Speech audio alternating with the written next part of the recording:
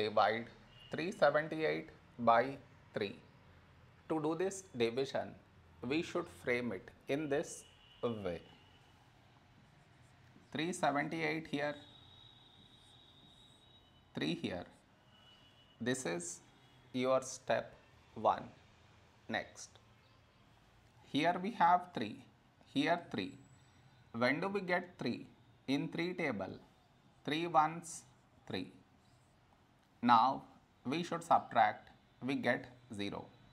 After this, bring down the beside number, so 7 down, so 7. A number close to 7 in 3 table is 3 2s 6.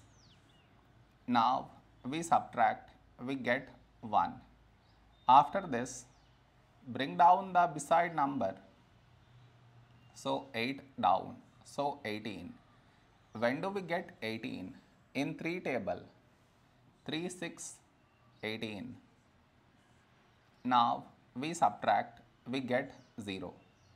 After this, no more numbers to bring it down, so we stop here. This is our remainder, this is our quotient.